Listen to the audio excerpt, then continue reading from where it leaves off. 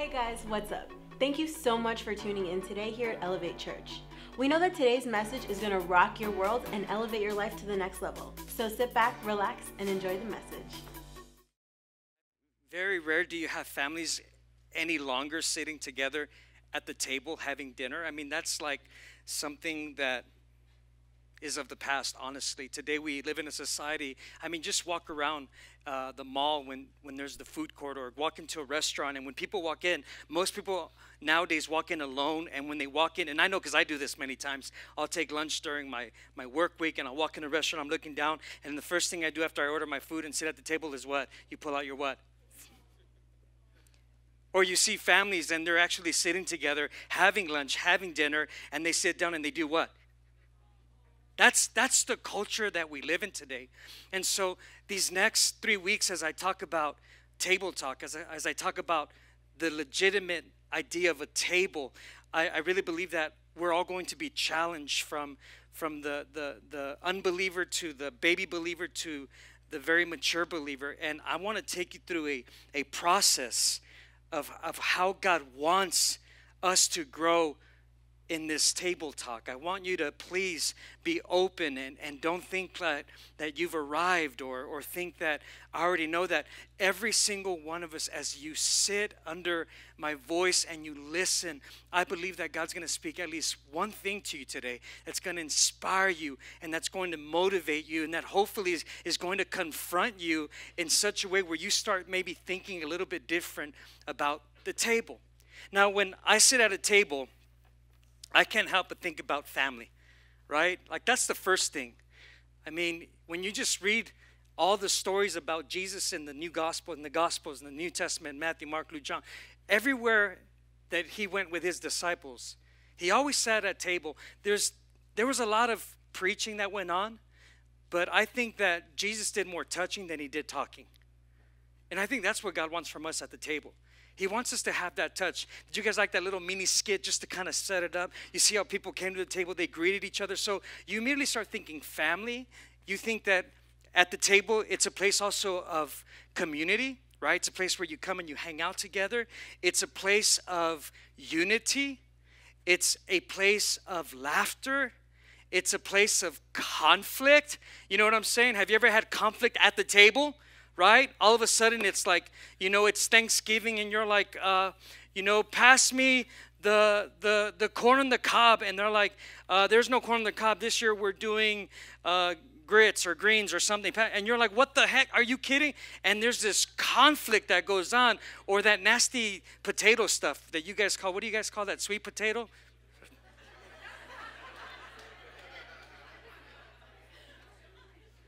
I'm like, pass me the mashed potatoes. Oh, no, you're getting sweet potato. I didn't ask for no sweet potato. Yeah, but it's for your health. No, I want potatoes. And then there's this conflict that goes on at the table. So there's a lot of things that happen at the table. There's also, listen, the table's a place where you bring exciting news, right? And there's exciting things that happen in our life that we share with people at the table. But it's also a place where you also share bad news. It's a place of crying. It's a place of pain sometimes. It's also sometimes a place where there is argument. Sometimes you're at the table and you're not going to agree. But it's also a table where we laugh and we pray. We say grace over our meal, and we thank God for what he's provided for us. And it's a place where we do a lot of eating as well, don't we? And the Bible, listen, the Bible has a lot to say about the table. Let's start with the first one. When you look at the Old Testament, you see this Jewish context of a table that they call the shewbread table. The shewbread table was a table it was a dedicated table. Say dedicated. See, because listen, there has to be a dedicated table that you sit at. And it was a dedicated table where they would literally place bread and cakes and loaves of cakes and loaves of bread. And it was a dedicated specific table that was placed in a specific place that would be given to God as an offering. And it was something special. Like today, when you came to church, do you realize that you came to give your best offering today? And that was your worship? Today, you gave your very best. You lifted hands. You sang songs. You hopefully clapped at least once today. Maybe you gave a shout. Do you realize that that was your showbread today?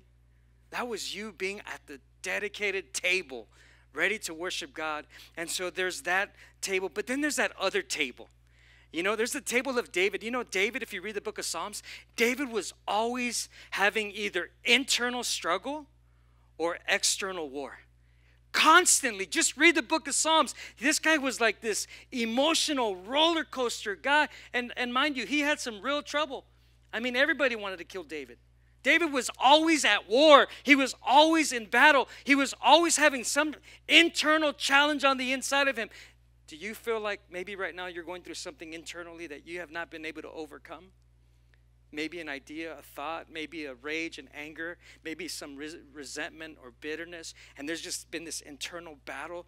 Maybe right now there are some enemies in your land right now. Maybe there are some people in your work that are trying to destroy you, trying to get rid of you, trying to harm you. Have you ever been in a season where you've had people that will betray you and stab you in the back? I mean, I always tell my friends this, like, I'd rather you stab me in the front than stab me in the back. At least I saw you coming. You know what I'm saying? It's when they come from behind you, it's the hard one, right? But I think that every single one of us can relate to David. And so David reads in Psalm 23, verse 5, you can begin to read his life, his situation. It says, you prepare a table. Ever say table? Look at this. This is another form of table. I got so many table scriptures, but I'm not going to go through them. He says, you prepare a table before me in the presence of my what? Dang. God prepares a table. He prepared. Do you realize that when you walked into this church today, we were prepared for you? We prepared great worship. We prepared a great move of God. You know why? Because we prepared ourselves first before you ever got here. Do you know when our team started preparing? Since Tuesday. We've been preparing for you to come Sunday. Last Tuesday. There's so much preparation happens here just to receive every single one of you every single week. Your children, we prepared for them to come. And so think about this. Get the revelation, please. David is saying to God, I finally got the revelation that you prepared the best feast in the worst circumstance. You prepared the best of the best of the best feast in the worst season of my life. And when you begin to think like that, no matter what you face, and let me tell you something, my family and I, we've hit some very difficult. I mean, if you've ever been on a plane and there's been like some turbulence, man, I'll tell you, there's been seasons where we hit some serious turbulence. But there's something about when you finally get a God revelation of his word that he will prepare a table before me in the presence of my enemies. And not only does he prepare a table for you before the presence of your enemies, but he says this, he says, and I'll anoint your head with oil and your cup's going to run over. What does all that mean? What does that mean, Pastor? Well, how many here like Ruiz Chris? Ruiz Chris, right? Any steak lovers? Or what about Fuego de Chao? Fuego de Chao, huh? You know, just think about the most fine dining restaurant, and you hear music like this. Watch, they're going to play some music right now. You walk into the restaurant, and you got that very nice music, and you walk in, of course, and you got to dress good too when you go there, right? You go there. So here's the image. I'm Jesus. David. I'm David now. Thank you, Lord. Jesus pushes in the chair. Napkin. While my enemies are right there watching. What? The monsieur, tonight, do you want to try the beer? Is it the one, the cup of wine?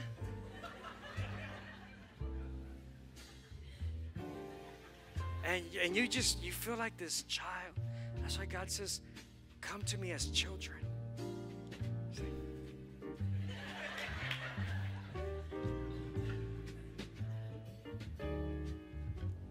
And listen, think about this.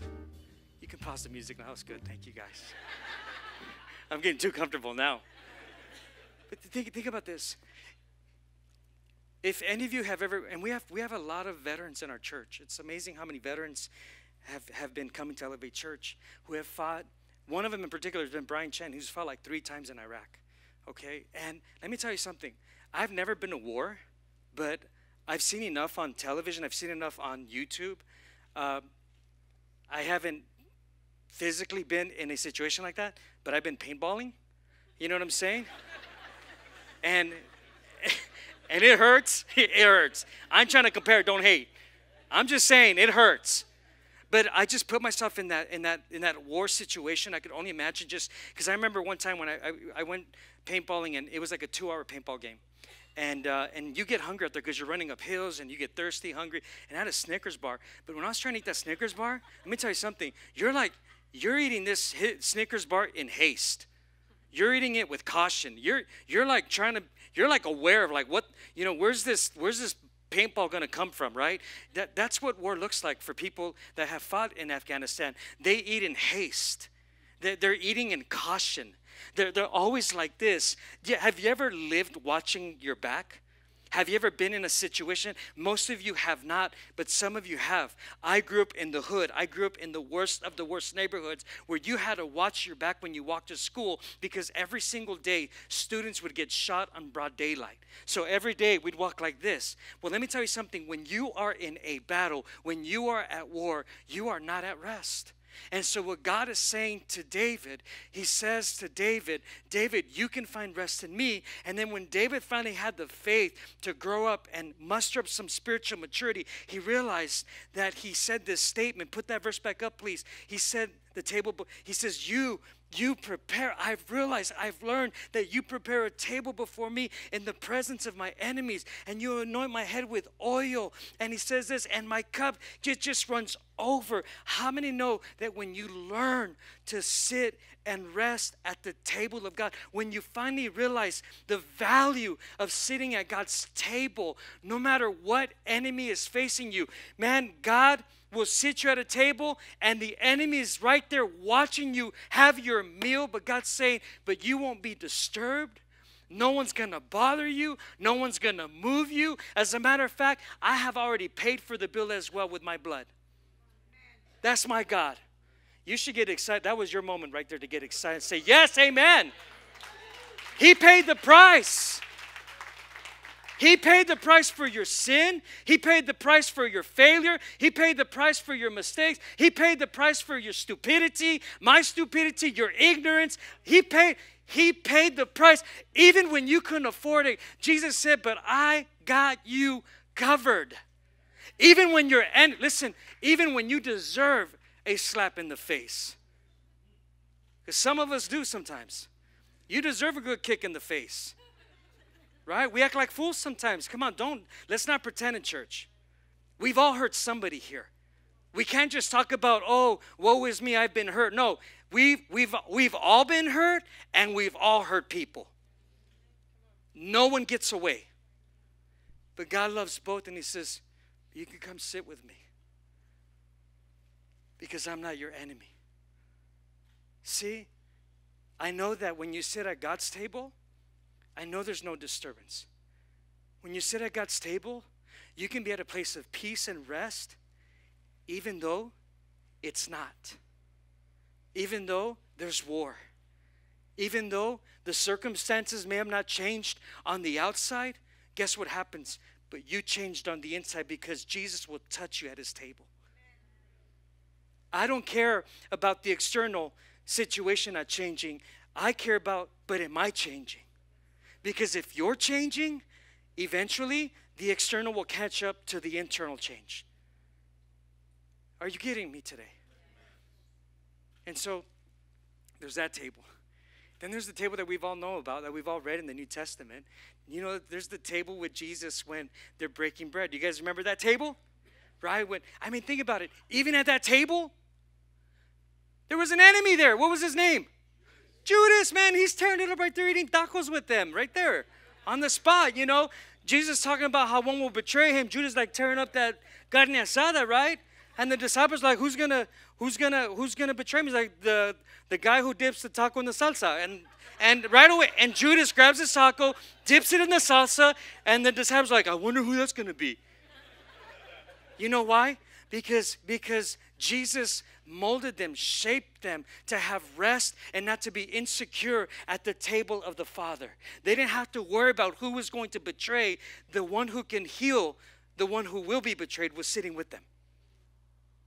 And his name is Jesus. So we sit at the table. Do you realize that the table is a metaphor for the church? The table is the metaphor for the church. It's the church. Do you realize that today, by you coming to church, you made a conscious decision to dedicate the table by having your presence here today? You said, I'm sitting at the Father's table this Sunday. You made God your priority today. You took Matthew 6:33 and you fed on that today. Seek first the kingdom of God and all of his righteousness, and then all the things you're believing for, God said, man, I'll bless you. Like today, you chose to come to church before you chose to go to the beach. You put the prior before your activity. You put the priorities in order. You put God first. You sit at his table. What happens at the table? We feed on the table. We rest at the table. We connect at this table. We sometimes have a little bit of disagreement at this table, because sometimes I say things that don't make people feel good. They feel uncomfortable. I've had people after service like, Pastor, why were you staring at me? I wasn't staring at you. Like, why'd you look at me? I wasn't looking at you, man. What's wrong? Like, you hiding something? You know, it's like, I'm not, every week it happens. I'm not, even my daughter's like, why were you looking at me? Right, babe? Sometimes she's like, why were you looking? I wasn't looking at you, Alexis.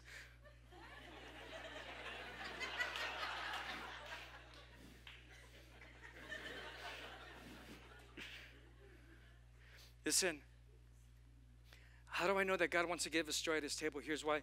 Because when he told David that my oil will run over you, will run on you, do you realize that oil represents refreshing? Oil represents rest. And you know that when you sit at because you chose to sit at God's table today, do you realize that you're going to overflow with rest? You're going to overflow with comfort. You're going to overflow with peace on Monday, Tuesday, and then Wednesday, you're going to get refreshed again. How about that? I'm going to see y'all here on Wednesday night. Look at your neighbor and say, you're coming Wednesday. If they didn't look at you, tell me, you must be an enemy of God. I'm just playing. Don't say that to them. Listen, when God prepares the table, there's nothing hurried. If you're like this, always sitting in church, you're not doing that to me. You're doing that to God. Are you almost done, God? Oh, but you won't do that at the theater. You'll be there before for the previews. We can't be late. But you'll waltz in here at 10 after worship, 20 minutes after worship's over, you get in your chair. But you won't miss the previews in the theater. We're dedicated to that table. But you ain't dedicated to this table.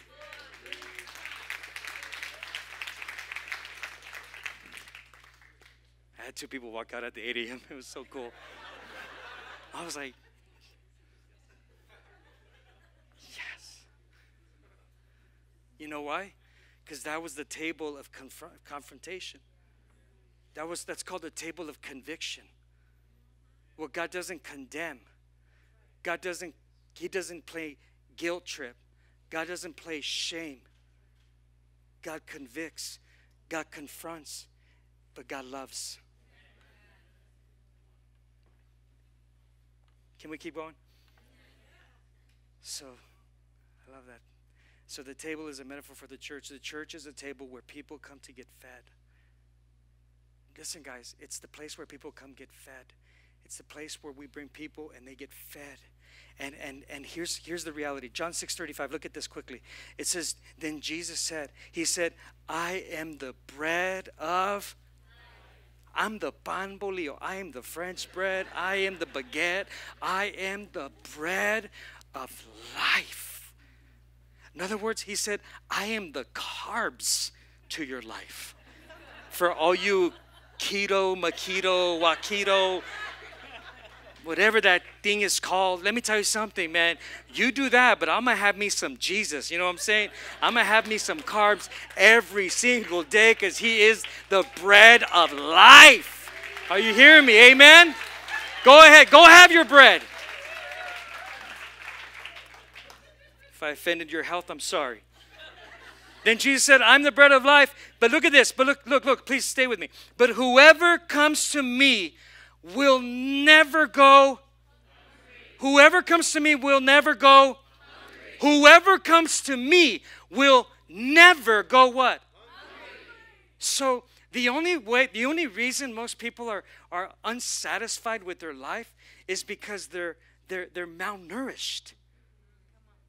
The reason that most Christians are unhappy, depressed, oppressed, it's not just because we go through traumatic experiences in life. It's because we stop coming to the table. Or we come to the table, right? Because he says, and whoever believes in me will never be what? Thirsty. So it's not just coming to the table and knowing, having knowledge in your head, right? That, okay, Jesus is the bread of life. I'm sure that most of us in here, probably 99%, agree with that scripture that he's the bread of life. Here's the problem. Too many weekends in every single church in America, they sit at the table and they know that he's the bread of life. But what makes a true follower, what makes a true Christian, what makes someone really come to that place of knowing who they are in Christ Jesus is not just knowing that he's the bread of life, but it's chewing on that bread and it's digesting that bread. Come on, we gotta, it's like, you know, when Isaac was little, we'd give him vegetables. Isaac was the trouble child. Alexis would sit her on the bed with toys and dolls. That girl wouldn't move for hours. I can come back 3 hours later. She's still sitting on the bed with her little dolls playing. Isaac, where you at, boy? Isaac, we'd have to go look for that boy. He'd be hiding somewhere in the house. I mean, he'd be there and then gone. I mean, it was like, oh my God, Isaac, help us, Jesus. Like, God, you really tested us. And he was, so, you know, with Isaac, we'd give him his food, and there was certain food. He was always picky. Like, Alexis got mad when he used to hate steak. And the day he started loving steak, Alexis was like, what'd you like? Because she used to just tear up all the meat. But anyways, that's a whole other story. She did. Remember when she was like, why do you like steak? She literally got to an argument at the table of why he liked steak that day. But if the table is a metaphor for the church, then why do we chirp as family with each other?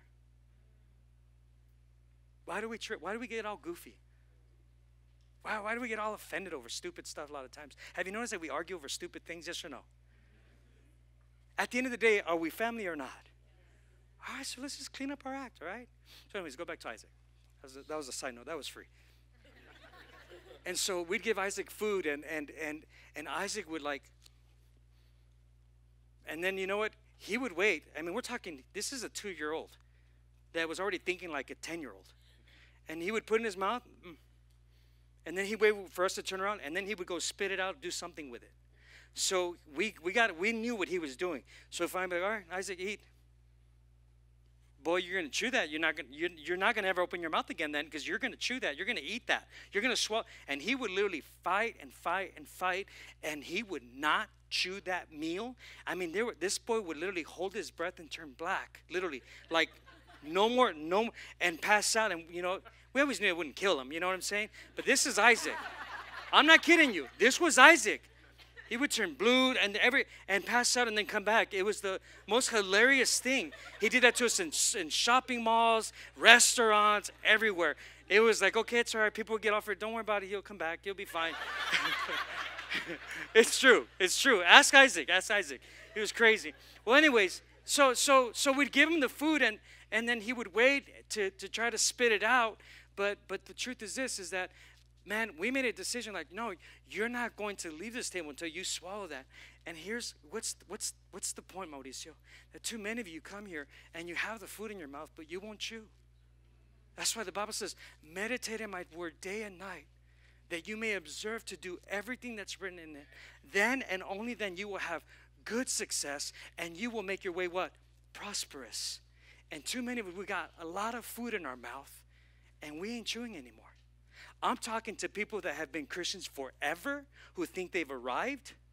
And I'm also talking to baby Christians that got all excited and think this was all hype, and no one's chewing anymore in the church. We need to get our chew back. Look at two neighbors and say, get your chew back.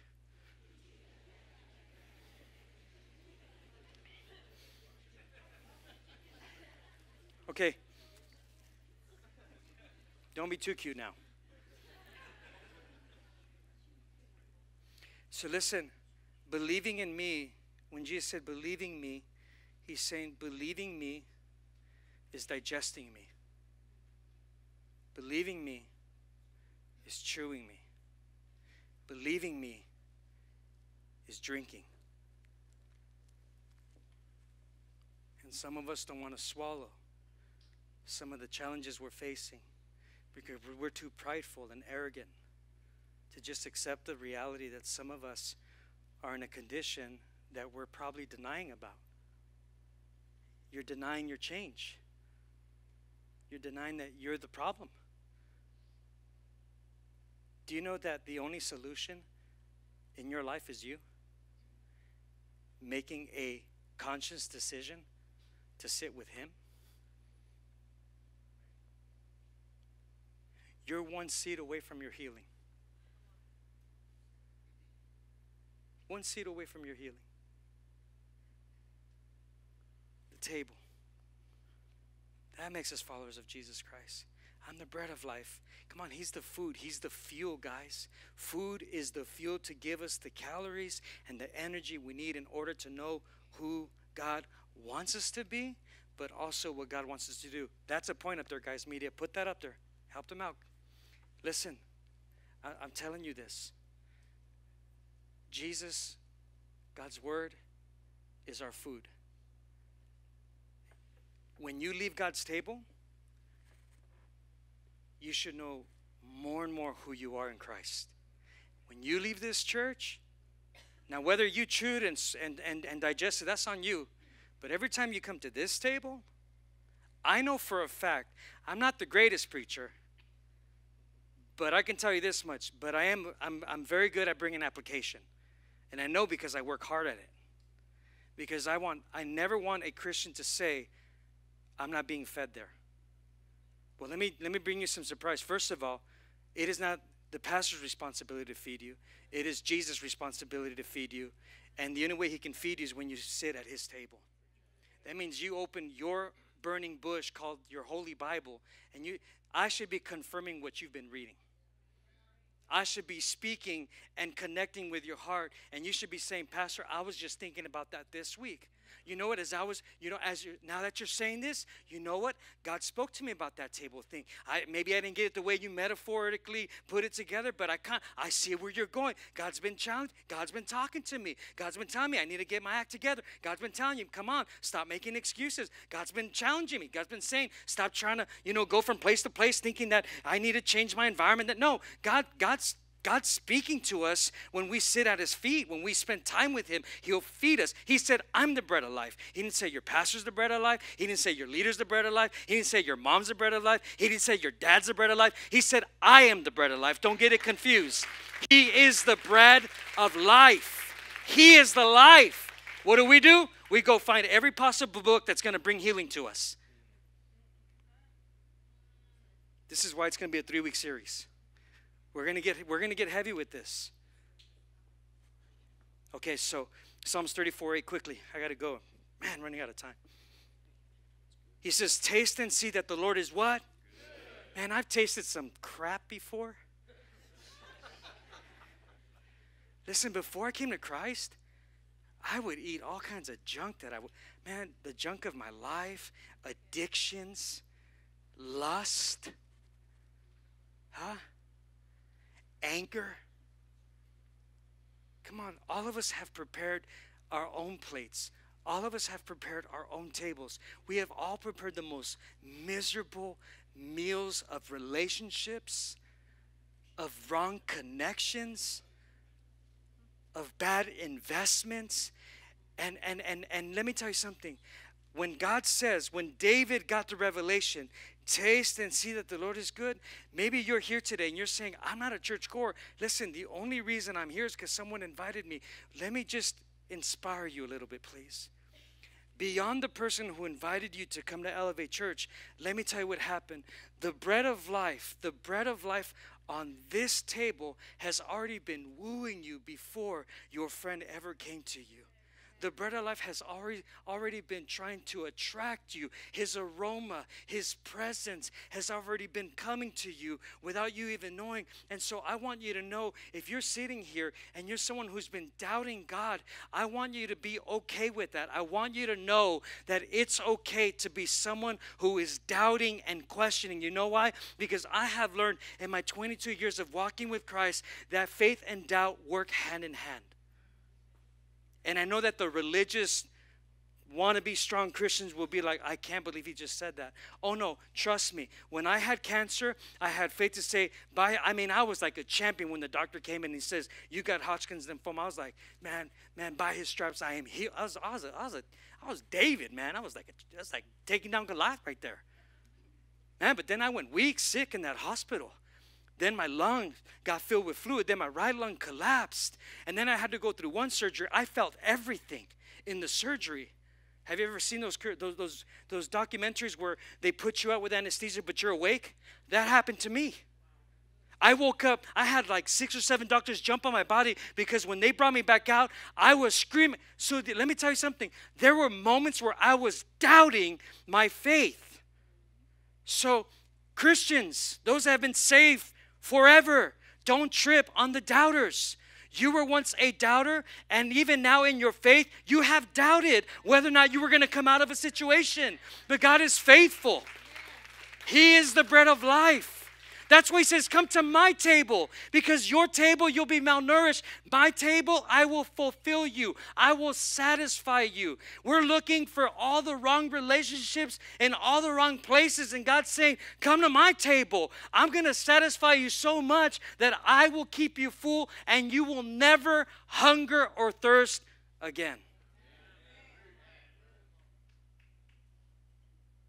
Amen. So taste and see that the Lord is good. He's good. I know some of you right now, you got some pain hunger. Have you ever had your stomach go off?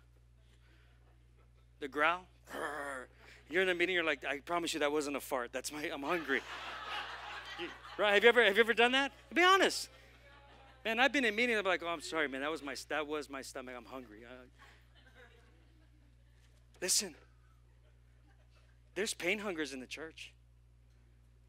I know a lot of Christians in this church, in every church, every place I go, places I preach, places I'm invited. Man, you got a lot of Christians that pretend they're full, but they're so unhappy and so unsatisfied. And here's the deal. Come to my table is what Jesus said. And I will never, ever allow you to hunger again. But it hasn't changed. I said I would change you. God, listen, we always get hooked up on everything Jesus said, but we fail to look at what Jesus never said. Jesus said, do not let your heart be troubled. I'll heal you. He didn't talk about anything outside of that. He just said, I will take care of you. I will never leave you. I'll never forsake you. Are you hearing me today? But please realize this. It takes a special maturity to understand this. And I know there's some of you, you're in this place where you have this pain of dissatisfaction. You have this pain of unfulfillment, this pain of disappointment. And these are hunger pains, and they're real. And I'm not saying deny your hunger. I'm saying come to the table. Wherever you're at. If you're someone here that you're just coming around church, just checking out, you're like, I'm telling you, God loves you. And let me tell you something. Sometimes I speak to people that are far away from God, and they'll tell me things like this. You know what? I'm dirty, man. You don't even know what I did or what I've been doing. You just picture this. That's like a homeless person saying, hey, you know what? I haven't taken a shower for 6 months. I haven't taken, and their hair's out of whack and everything. And you're telling them, okay, well, go wash up before you can come. No, let them come. I mean, there's order in the house, that's for sure. But let them come. That's what I tell people. I'm like, you don't have to get fixed to sit with God.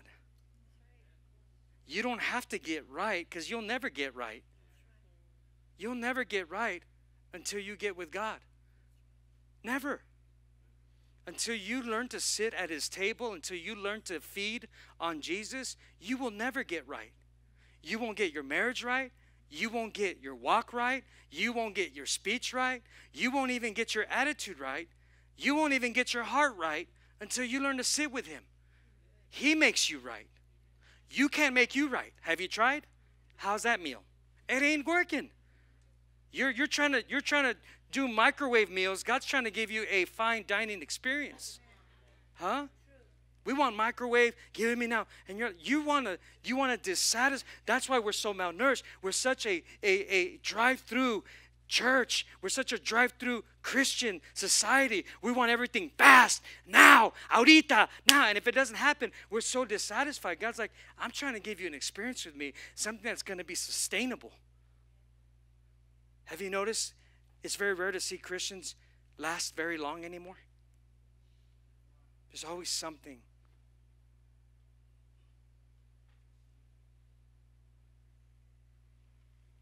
Okay, let's get going. You're all too serious. So let's talk about the chairs, and that's it. We're out. Bring the piano person up so they feel like we're done.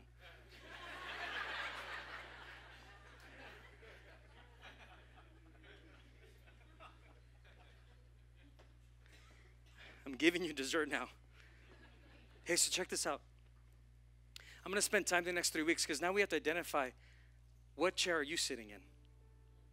So chair number one, we'll call it one. Everybody say one. Chair one is the seeking person. It's the unbeliever. It's the doubter. It's the one that's searching. It's the one that's just kind of like walking in, just trying to feel it out. But it could also be that Christian that's been going to many churches and still can't find a place. And maybe they've been like that for a long while. And they're sitting there and they're still contemplating, kind of, because they're just new. They've been to church in the past, but there's never been that connection, and there's never been that place to call home and family. And so that's chair one. Chair number two is the baby believer. It's the new Christian. It's the fresh faith. It's the one that gets all excited when they first got saved and they just can't wait to tell everybody. For example, when I first got saved, of course, I went from atheist to radical, like Apostle Paul experience, man. I had literally a Damascus deliverance, like major. My salvation was like, it was radical. I would preach Jesus to everybody, so much that even I used to spend a lot of time with law enforcement. And one of my best friends, he was a cop. His grandmother was a devoted Catholic, and you know what? Growing up, Catholicism was always worshiping saints or mixing white magic with Catholicism, and so I would see shrines and all this. So in my head, I was like, dang, that's wicked. Once I started learning about Christ, I'm like, hey, he said worship no other God, you know. But today in our society, we also see that today in 2019, we are seeing now Christian churches, not just Christians, Christian churches are mixing New Age with the Bible. Today, churches, I know some of them, are mixing New Age. You know why? To be relevant. To keep people comfortable. Oh, there's no comfort here. No, you should be uncomfortable in your chair. You should be uncomfortable with God, but God should be comfortable with you. And so anyways, so I got all radical, like, man, Number two, man, I'm crazy. And so he told me that, yeah, my grandmother's, she's Catholic. And I'm like, dang. I'm like, dude, you know your grandma's is going to hell, right? You know. And he's like, come again? I'm like, yeah, dude. Hey, I'm like, them Catholics, man, they got all these saints, man. They're worshiping all these devils and demons, and you know, mind you, this is my experience. I grew up in seeing witchcraft, so I know what I'm telling you from experience. I'm not being cute. I'm telling you what I saw Catholics say and do. I saw the demonic curses they would place on people through Catholicism, with priests in the place. And I'm like, your grandma's going to hell, bro. You better lead her to Jesus. And man, it was wrong, obviously. I wasn't right. I was wrong. I was a baby believer. That's kind of like this when Isaac was little. I'm sorry, son, I'm using you as an example all day today. But Isaac used to be like little Tarzan. And remember, Alexis, that he would be in his diaper he would always be like just diaper and nothing else. And he would literally be like an ape all over the house, and he would run and jump, like he'd be on the table, and then he would jump off the table onto the kitchen countertops and be like, Isaac, and we'd have to go catch him. Literally, I would have to catch him sometimes because he's about to go into a glass table, and I'd have to midair catch that boy. I mean, he was just butt wild. You know, and I'll never, there was times where, man, we'd be sitting at the table, and all of a sudden, Isaac is not sitting. He's standing there with no diaper, doing his own, like, boy, go put on your diaper. What are you doing? What am I saying? That many times that some of us that claim to be so mature, we start hating on the ones that are baby believers. You can't expect a baby to be the parent. We're all in our process for those that are on table 2. But which one do you identify with? Chair number 3? Sorry, table. Chair 2, not table. Chair 3? That's the mature believer. And let me just be very clear. I don't care how many years you've been saved, because I know people have been saved for 25 years and are the most immature people. Like, always offended. Something bothered them. God forbid you walk by them with accidentally forgetting to say hi. Ain't looking at anybody. But they're mature. They see things from a God perspective. They have an attitude of it's no longer I who live, but Christ who lives in me. Chair number 3 is the person that finally understands that God has a plan no matter what the circumstance may be. Chair number 3 is the person that understands that their full focus and attention should be for chair number 1. Chair number 3 is a person who is active in reaching people. Chair number 3 doesn't talk the same like everybody else. Chair number 3 walks differently, worships differently, praises differently. Chair number 3 believes differently than chair 2 and chair 1. Chair number 3 walks with authority, walks with power. Chair number 3 declares that no matter who would stop worshiping, they'll never stop worshiping their living God. Chair number 3 expands the church for God. Chair number 3 builds the house of God. Chair number 3 serves the house of God. Chair number 3 loves to be generous. Chair number 3 is looking for opportunities. Chair number 3 walks into coffee shops no longer just drinking a cup of coffee, but looking for people and asking themselves, I wonder if they're going to hell. This week I was at a store and I happened to see someone from our church there, and we all started talking like fashion, whatever, because they're very fashionable people, amazing people. And we're sharing, and then we get in the line, and we're like, what the heck, let's share the same register person, you know. And so we get to the register. I'm like, you guys go first. And so while we're all like chit-chatting away, we start talking to the register lady, and we're like, hey, so, you know, what's up? And we're having this conversation. Why? Because that's what chair 3 people do. So how's your day going? What are you doing? What's going on? And how's your life?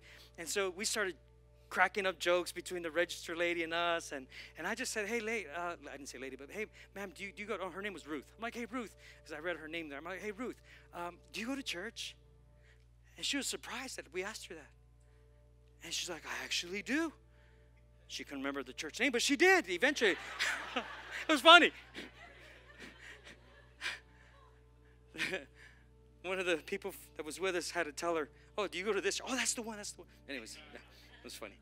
But what's the point? The point is this, is that chair number 3 is always looking for an opportunity to connect with someone. Long story short, you know the story when Jesus is inviting everyone to the great banquet. Remember the great banquet? It's found in Luke 14. Read it. That's homework. He says, he sits at the table. You guys can put the first verse of it. Look at this. First verse of Luke 14 says, and when one of those at the table with him, where were they with him? At the what? With him, right? They heard this, and he said to Jesus, blessed is the one who will eat at the feast of the king. Do you realize that when you die, and hopefully you go to heaven, right? Because if you claim you have Christ, then you're going to heaven, right? If you don't have Christ, you need him today. There's a table, a feast. When you die, you'll be sitting at his table in heaven. That's a whole other sermon. But in this story, as you go home and read, Jesus tells the story of a master who has very close friends, family members, co-workers, people of influence, people that he cared about. And this master is sending out personal invitations, kind of like our Easter invitation. If there's anyone here, anybody have an Easter invitation? It's kind of like the Easter invitation. Not one Easter invitation on each other. Oh, here we go. Thank you. And so, he says, hey, I'm inviting you, LaCarlos, to Easter Sunday. And so so he has the servant go out and hand the personal invitation to all of his friends. And he says, hey, the banquet is ready. Everything is ready for you. Come, let's party, man. It's on me. It's paid for. And the story goes on that each one started making an excuse. The first guy, he comes to him like, hey, you got invited? He's like, I can't go because, I just bought this plot of land, a real estate agent, right? And well, I gotta go look at it. I gotta go take care of all the escrow and all that stuff. So, I can't do that right now. I was like, okay. The next person like, hey, here's the invitation from Pastor Mauricio. He's inviting you to come hang out. I just bought a brand new ox. That's kind of like you going on Sunday and buying a brand new car. I gotta go for a test drive. So this guy's like, I gotta go test drive the ox. Like, come on, really? Okay. So the next person like, hey, you got invited. Oh, I just got married. I can't go. So what happened is the Bible says this in that verse in Luke 14, and all alike had many excuses. What am I saying to you? Chair number 3 has this compelling. That's point number 3, is compelled. No matter how many people you've invited in your family who has yet to come, no matter how many friends have told you, yeah, I'll be there, and then last minute they don't show up because the pet goldfish got the flu or whatever. Listen, chair number 3 never stops. And if you read the story that says that the master said to the servant, then you know what? If they won't come, then I want you to go to the lame, the blind, the poor, the sick, the defeated, the broken, the busted, the disgusted, and you bring all of them. If the ones that I personally invited will come, then you go to the highways, the byways, the country. You go. In other words, what is Jesus saying? He says that chair number 3 is completely concentrated on chair number 1. And while you're doing chair number 1 of reaching people, you know what you do? You're helping develop chair number 2. Why? Because we need to move some people from chair number 2 to chair number 3. But we got too many ones. We have few twos. That's the truth in the body of Christ. I'm not talking about Elevate. Because I think you guys get a very balanced diet here. And we push you in a good way. But we need more chair number 3 people here. What seat are you sitting on? Every seat matters. Close your eyes. Father, we thank you for every single person here today. We thank you that you're motivating us. You're inspiring us. You're challenging us to grow spiritually, to develop our faith more, to be more focused, Father, on what matters to you, and that's souls. You said, go into all the world and preach this gospel. Father, I pray that there would be a holy conviction in our life to reach people, to love people, to invite people to this table. And we know that our table is Elevate Church. It's the place where we bring people and where the Father meets them. It's where we introduce them to the bread of life. Lord, move us, help us. If you know that you've been in one seat for too long, tell God, God, I'm ready to move to the next seat. Tell God, forgive me, because you know what? Some of us even could have been at table 3 one time and went back to chair 2. You were at chair 3, you're back to chair 2. Listen, no condemnation. Go right back. You know you're greater than that. You're bigger than that. Father, strengthen every person here to hunger for you, Jesus, to thirst for you, because you'll fulfill us. With that same attitude, if you're sitting here, you're that person that has never either known Christ, or maybe it's been the fake Jesus. What's the fake Jesus? Man, the one that you haven't really been following at all. You just kind of made up in your head that I'm saved because I was born in religion. I heard about God, and now I think I'm, no. Jesus said, invite me into your heart. Revelations 3, he says, I stand at the door of your heart and I knock. He's saying, you open the door and invite me into your life. And today, maybe you're sitting here and you've never invited the real Jesus into your heart, the one who wants to have intimacy with you, the one who wants to know you personally, the one who wants to connect with you, the one who wants to love you, the one who wants to heal you, the one who wants to commune with you, the one who wants to do family life with you. His name is Jesus, the one who paid for your sins, the only one that has paid the price for you in order for you to make it into heaven. Without Jesus, he says, I'm the way, the truth, and the life. Without him, you have no access to God the Father in heaven. You need Jesus. Your eternity depends on it. Don't be the person that says, let me get me right, then I'll come to him. No, you cannot get right. He makes you right. When I count to 3, here's what I do every single week. I ask people, lift your hand up. Why? Because I want you to respond to God with boldness and courage and say, I want this connection with you, Jesus. And then we all pray together. I don't embarrass anyone here. I don't have to do that. I don't have to try to validate my preaching just to get people to come up. Listen, God sees your hand. God sees your heart. When you lift that hand, God says, man, that's my kid right there. And he saves you. And he rescues you. Ready? At the count of 3, you'll lift your hand up if you're saying, I'm receiving Christ today for the first time. Or maybe I just been playing church and man, I'm receiving the real Jesus now. Today's my day. At the count of 3, you're going to lift your hand high. Ready? No more excuses. No more making excuses of why not. No, you're going for it. Ready? 1, you're not afraid. 2, this is your day. 3, if that's you, lift your hand high quickly. If anyone here, you're saying, I want Christ. I see those hands. See that. Anyone else? Lift it high. I see that. I see that. I see that. Awesome. Perfect. There's no shame. That's awesome. Anyone else in the back? Anyway, you maybe thought, man, I was too nervous. That's so cool. I love seeing hands go up. You can put your hands down. That's cool. Let's all pray this together, church. Jesus, come into my heart. Be my Lord and be my Savior. Forgive me of all my sins, every one of them. Today, I come to your table of forgiveness, mercy, and grace. I receive you as the head of my table, the Lord of my life, the King of my life. I'm born again, filled with your Holy Spirit. Thank you, Lord, for not giving up on me. In Jesus' name I pray. Amen. Awesome. Give the Lord a big hand clap. And for those of you watching online that have prayed this prayer, just mark them there. That was me today. And every single week, I love when I see people that mark, I received Jesus today for the first time. I love that. If today's message impacted you in any way and you want to help us spread the gospel with a financial gift, text the number below. And we know that someone's life will be changed the same way that yours was today.